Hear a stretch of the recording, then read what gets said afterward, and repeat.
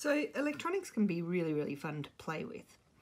And there's lots of things that are conductive. And one of the things that's conductive is Play-Doh, because it has a whole lot of salt in it, which makes it kind of fun to play with. So all we need to get an electric circuit to happen, what is some power and an output. So here we have a light, and here we have a battery, and there we go. And that's it. So because of the salt in the Play-Doh, it's conductive, which means that we can use it as part of the circuit. This is kind of a cool LED. Doesn't matter which way around we have it. It's bicoloured, so it'll work either direction, so you can't get that wrong. You can also make non-conductive Play-Doh. So using a Play-Doh recipe, rather than using salt, you use sugar, and sugar isn't conductive. So you can have a play with that if you'd like to at some stage.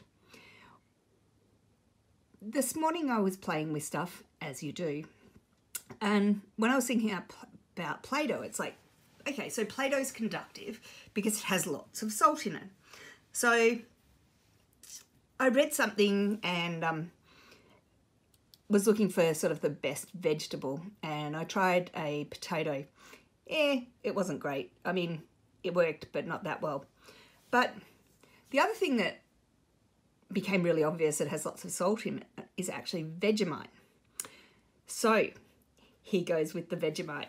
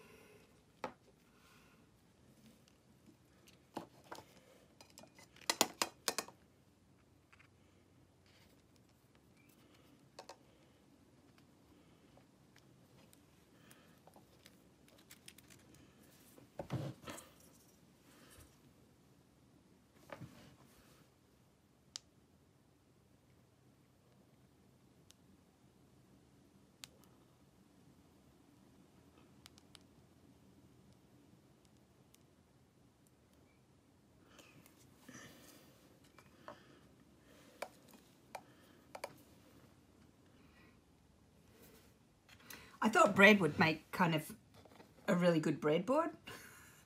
And then my daughter pointed out that that was a really bad pun. Okay, so these are little LEDs.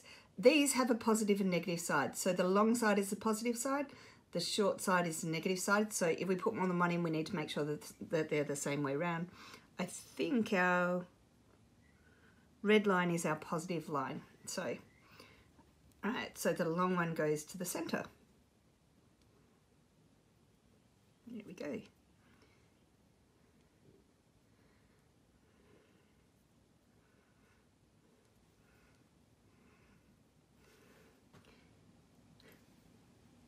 So then it's how many can we actually use?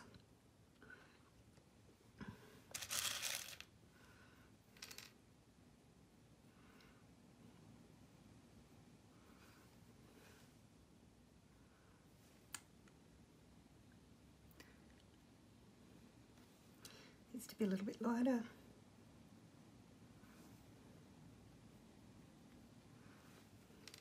And these are colour change LEDs, so they look pretty cool.